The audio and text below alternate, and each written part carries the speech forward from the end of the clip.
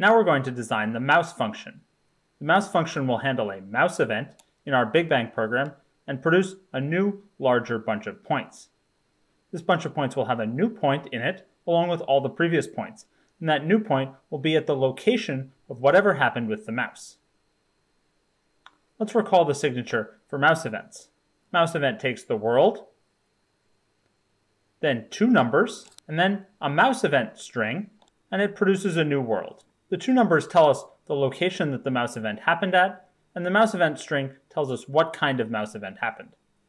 We'll ignore that mouse event string for the moment and just create a new point at the given location.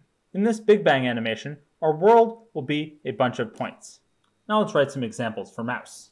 Here we have two examples for mouse. If we start off with no points and add a point, we get 1 point with make sum. If we start off with 1 point, we add another point, and then we have two uses of make sum. Note that the world that came in as an input never changes. Now let's write our function. We're going to start with the template, and here the template is just going to be a template for using function composition. We're not going to deconstruct any of the input pieces of data. We have 4 pieces of data available to us: a bunch of points, two numbers, and a mouse event. We've already said we're going to ignore the mouse event, so I'll delete it. Now we need to create a new point at the given location. We do that with make point.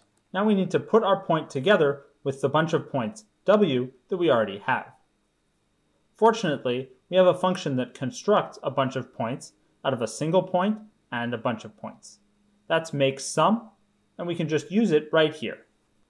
That's all we need to do, and now we're done with the mouse function. Here's the final version.